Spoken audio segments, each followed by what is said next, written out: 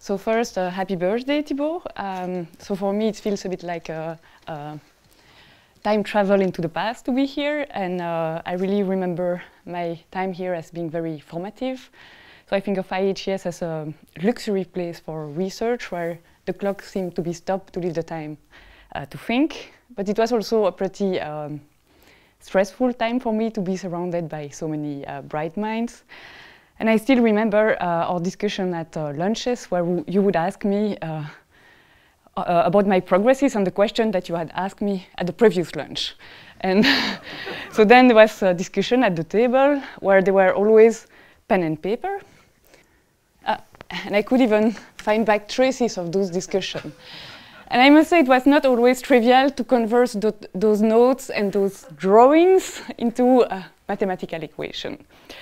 Anyway, so you know that since then I have changed research field, but in my mind I didn't really change paths, because instead of addressing fundamental questions about space-like singularities and the origin of the universe, I'm addressing now a question about living systems. And I'm particularly interested by embryonic development and the role of the geometrical arrangement of the cells in the embryo to code for the body plan.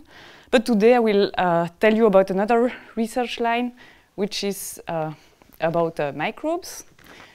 So I think it's pretty impressive to think that in each of our bodies, so inside and outside of each of our bodies, there are about 100 times more microbes than there are stars in the Milky Way. In particular, the gut microbial communities they are one of the most densely populated ecosystems known, which makes them very complex systems. So why? So microbial communities are important, in particular human-associated microbial communities, because they have been associated with. I wanted also to give another number. So they are important basically because they are very numerous. So that's an indication. And it has been estimated that for each human cell in the body there is one microbe. So we are literally walking microbial communities. And also from a more pragmatic point of view, it has been shown that for basically any kind of disease you can think of, from cancer to obesity to even depression, an association between an unhealthy gut microbiota and those diseases. So there is still many puzzles to understand the causal relationship, but the association has been already observed. So from a theoretic, so there is, obviously in the long run we hope to have personalized medicine based on or specific microbial communities because it varies among people. From a perspective, theorist perspective, the long run goal in the field is to build predictive dynamical models of those microbial communities. So the type of question we want to address with these models are the following. So we want to understand how the community can be stable. So it's a big question to understand how so many different microbes interacting can form a stable system. But I won't be speaking about that today. We want to understand community structure, and I will come back to this later. But the basic idea is that we observe across microbial communities that the composition is really dominated by rare species. So we have a few abundant species, but the majority of the community is many different rare species. So why we could think naively that they would die and they would be killed by the strongest guys, but it's not the case. We want to understand the origin of enterotypes, so very briefly. So plot doesn't show really well, but the idea is that if we represent in 2D the community composition, so if you choose wisely, you don't choose bacteria 1, bacteria 2, but you choose wisely a combination of those bacteria to represent this in the 2D in the plane. So each dot is a different individual, and we see that there are clusters occurring, saying that basically people belong to show different types of bacterial composition in the gut. And if you analyze this a bit in more detail, you see that these clusters, they correspond to different families of bacteria who are dominating the community. So then we want eventually to gain control. So in case you have, I don't want to go to the detail of the plot, but basically if you have an unhealthy composition, how should we perturb the system to go back to a healthy state? So before building models, basically we want to look at experimental data. So how do we do this?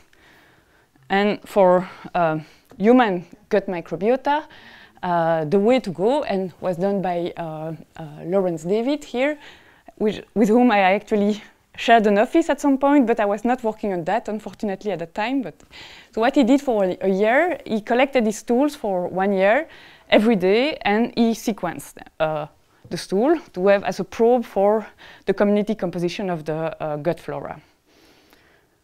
So the result is as follows. So for visualization purposes, I represented only 5 species at random, but he could distinguish about 100 different species across that year. And what we see, basically, is a stable state with fluctuation. So the fact that there are these straight lines is just sampling artifacts, and the fact that it's a log scale, so it's not very important, but we see basically fluctuation around the steady state.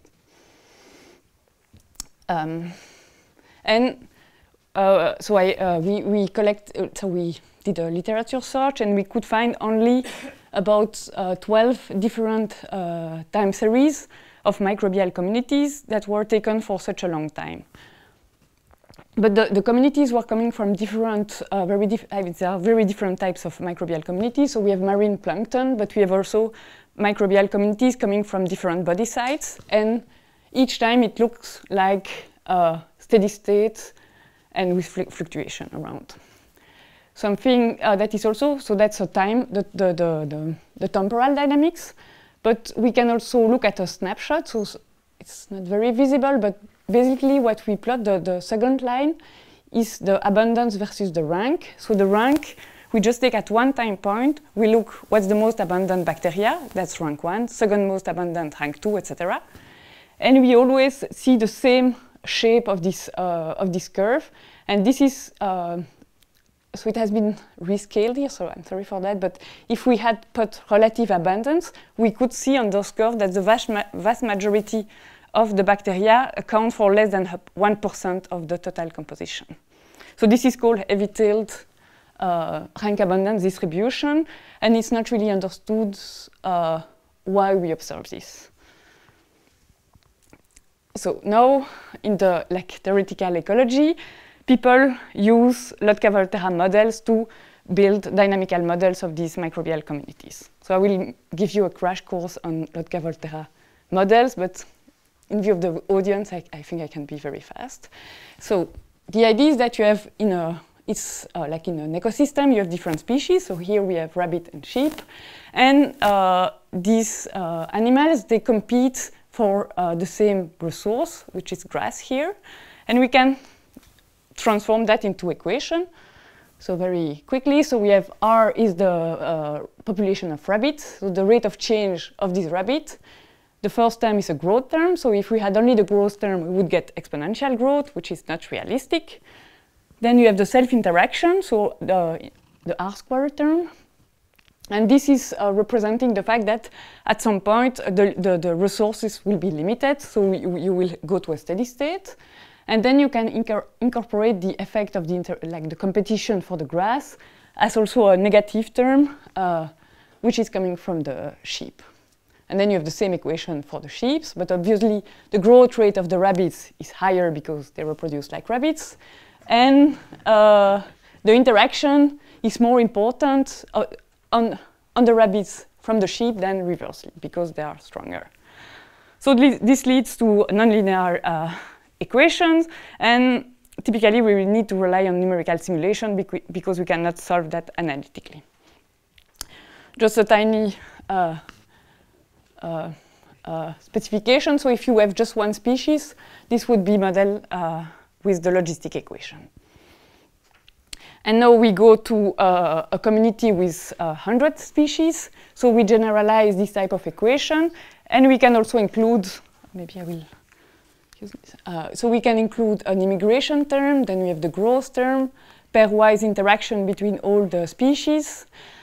And because this is obviously influenced by the environment, we have extrinsic noise.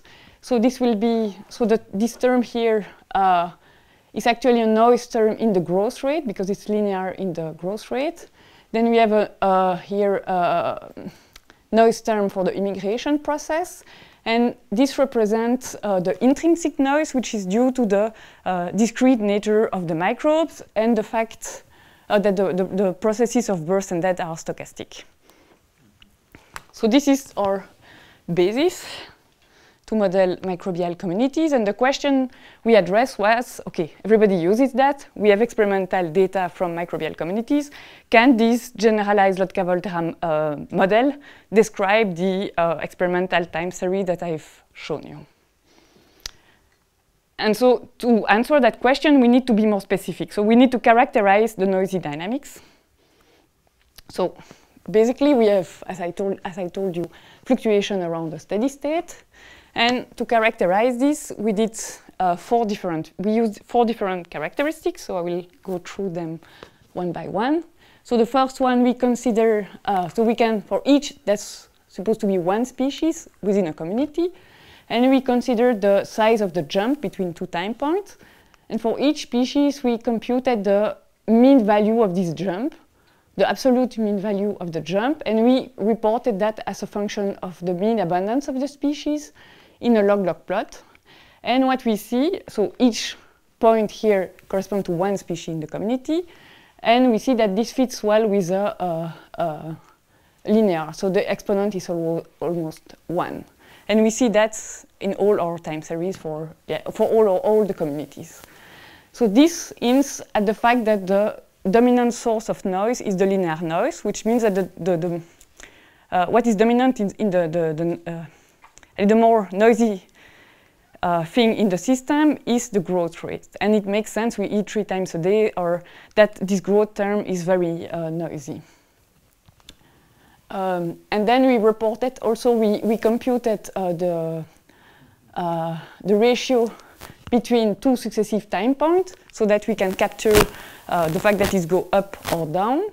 And we made an histogram of the ratio between 2 successive time points. So the mean of this distribution will always be 1 because we are around steady state. And to characterize the strength of the noise, we computed the variance of the distribution. So this ratio of the jump, they would fit well with a log normal distribution. And we observed that the width of the distribution is around 1, which means basically that you do big jumps, essentially. So from these 2 characteristics, we concluded that we need to use the linear noise is dominant, and this noise should be large, which is not surprising, but yeah.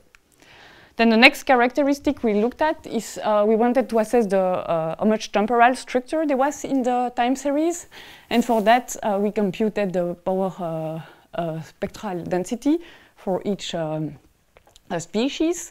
And we used the well-known fact that, okay, if you compute, so the temporal structure can be encoded by the autocorrelation.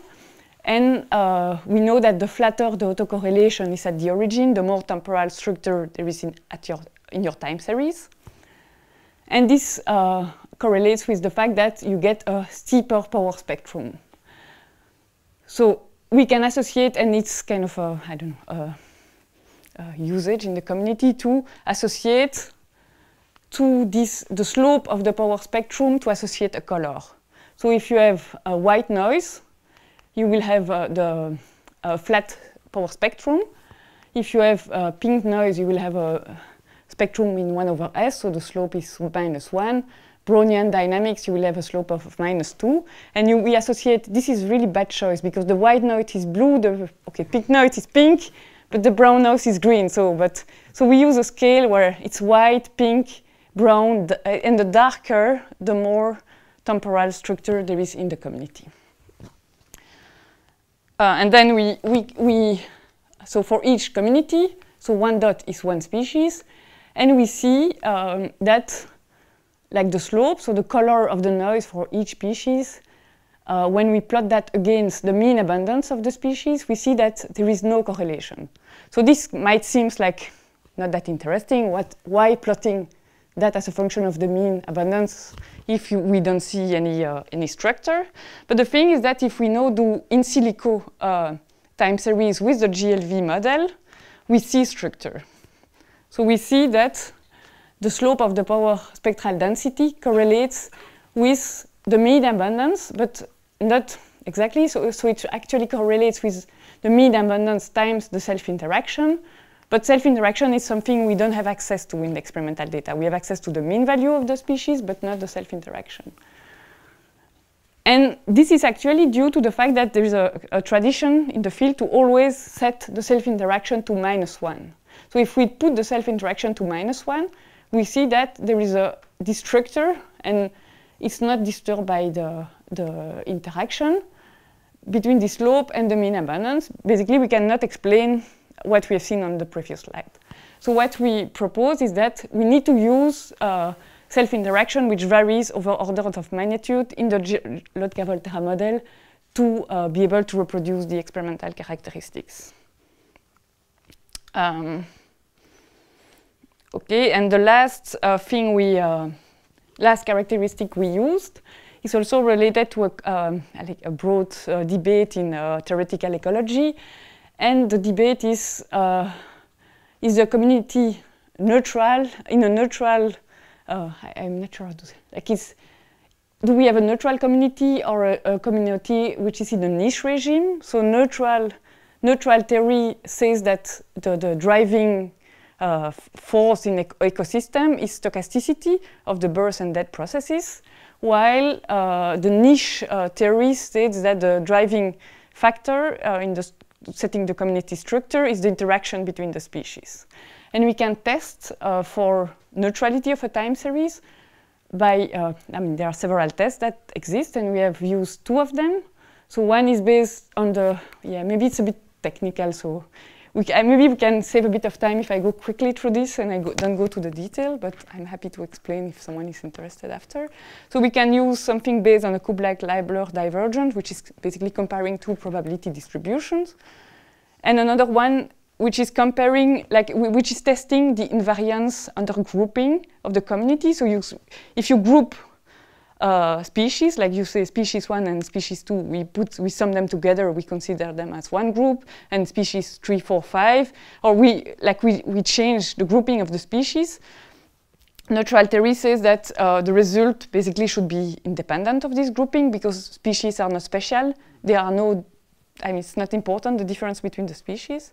And basically for all the time series we looked at, that we found in the literature, for the 2 tests, we always obtain that it's in the niche regime. So like light stuff here, it doesn't look that good. So the colors don't go well, so it's not that neat, but it's always niche.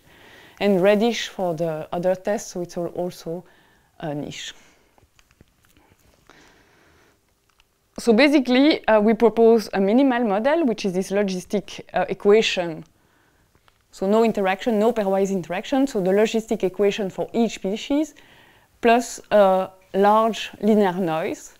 And if we do, we do in silico time series with this model, we can study the properties, and they are really comparable with what we see experimentally.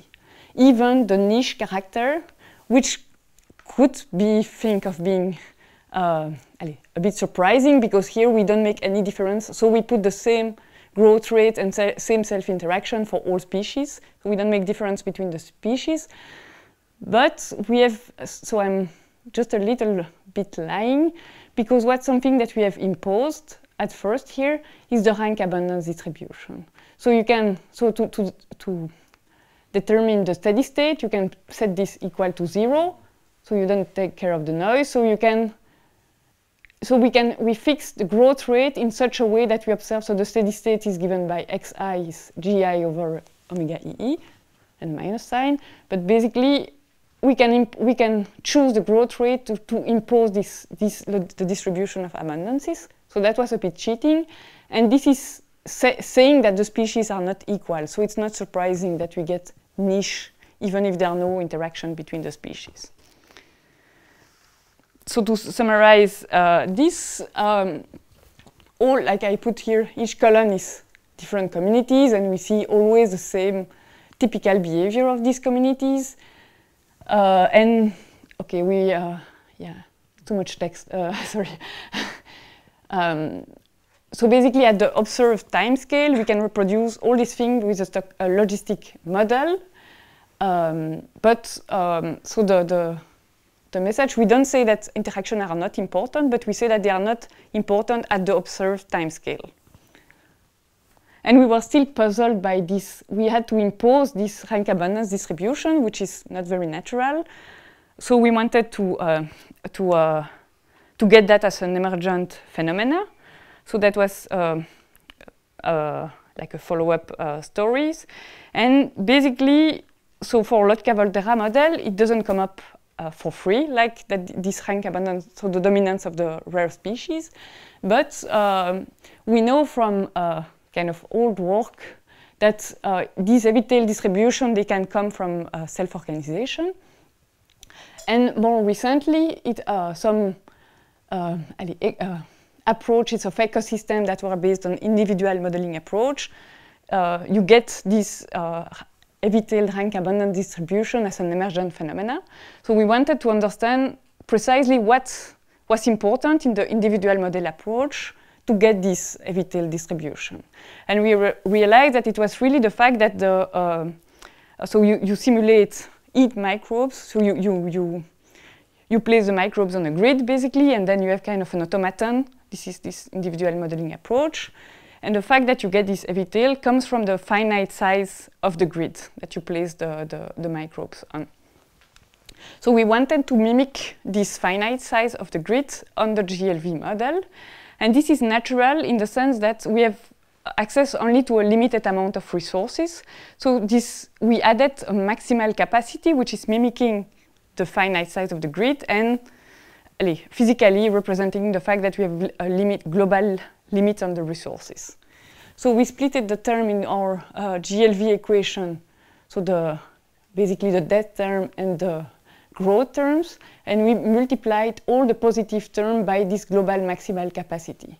So when you reach the maximal number of species possible in the system, all the growth term will be suppressed. And if we now do the simulation of our system like this, we get for free, like as an emergent feature, the fact that we have heavy-tailed abundance distribution. So basically, to obtain, so to summarize, to obtain a predictive dynamical model, the next step is to go to more densely sample time series and to capture the interaction between the species, because we know that in bacteria, if you grow them 2 species in the lab, you know they interact through the nutrients. So we know it plays an important role, but so far we don't see it in this experimental data. But the field is like exploding, and there are many experiments being done. So I'm confident that we can progress a lot by having access to better time series, and also it would be very nice to have access to experimental data about to measure the concentration of the nutrients, and to get models where the nutrients are also explicitly modeled in the system, and to have access to the spatial structure would be even better. And yeah, so there is still a lot of work to be done. So thank you for your attention.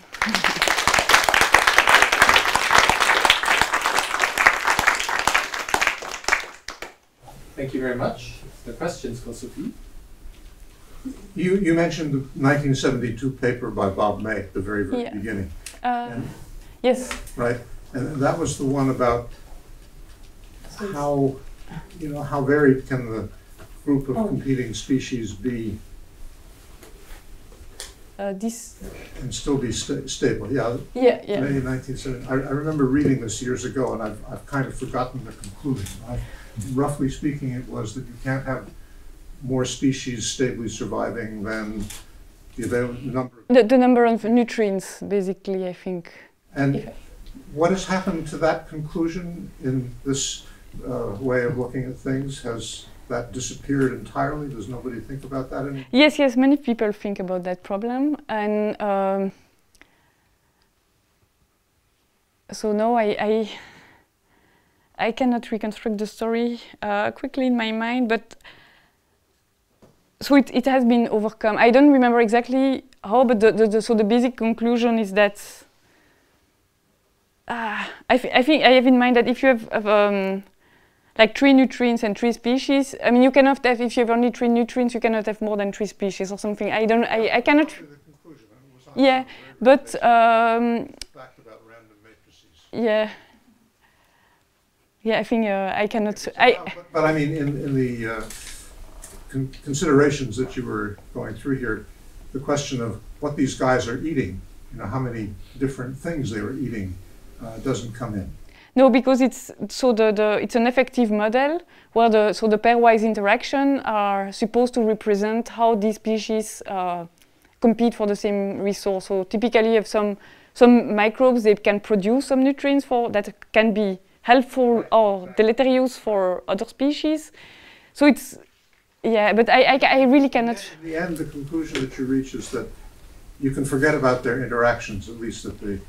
At some scale, like at some level, we can model that effectively, but there are also papers showing that this pairwise interaction, they cannot capture all the types of nutrients interaction. So sometimes you need to go to higher order terms. I think, so the conclusion of some paper is that you cannot use GLV to describe all complicated type of nutrients interaction that there can be between the species. But I think that if you include a higher order term, not pairwise, but third order or higher terms in the Lotka-Volterra equation, this could be possible. But I've never really worked on this complexity stability, this type of problem, but I know there are many people who did works on that, very recent work, but yeah, couldn't, yeah. Okay, yeah. I think in view of the time, let's thank Sophie.